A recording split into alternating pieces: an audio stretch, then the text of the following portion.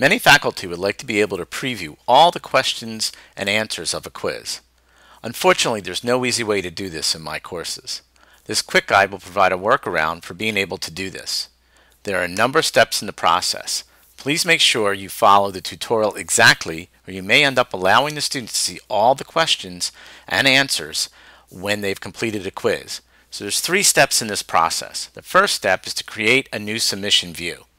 This is needed so you can view all the questions and answers once you take the quiz using the preview feature. Click on Submission Review tab on the nav bar. Click Quizzes. Click on the name of the quiz you wish to edit. Click on Submission Views tab. Click on the Add an Additional View button. Enter a name. It doesn't really matter what the name is. Leave the date and time restrictions alone. Don't touch those.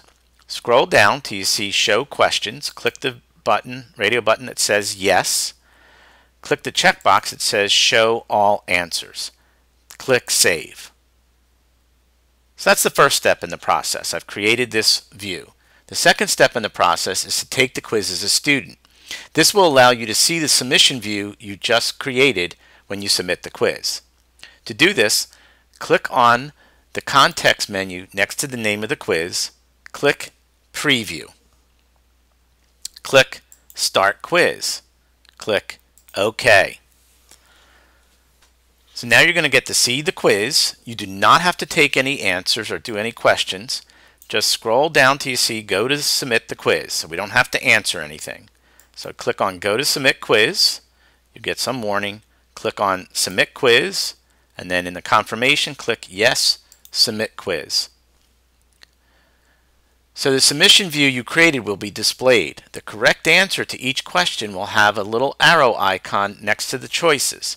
So this is how you know what the answers are.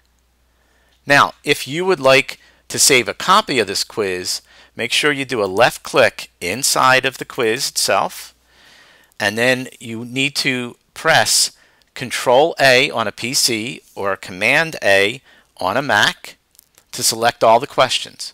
Do Control C on a PC or Command C on a Mac to copy it to your clipboard. Next, go ahead and open up Word. Create a new document in Word, and then do Control V on the PC or Command V on the Mac.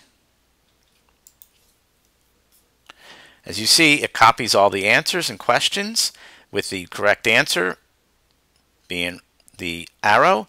I can now go ahead and save this.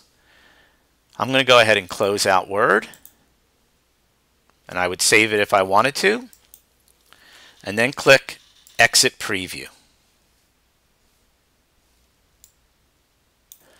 So the last step in the process is now we need to delete that additional submission view. If you don't delete that submission view, students will be able to see all the questions and answers when they take the quiz. And if that's your choice, that's fine. But for most faculty, they don't want the students to see all of this stuff. So I'm going to click on the name of the quiz that you've just added the submission view. Click on the Submission Views tab. Click the checkbox next to the submission view I just created. Click on the trash can icon. In the confirmation box, click Yes. Click Save and Close.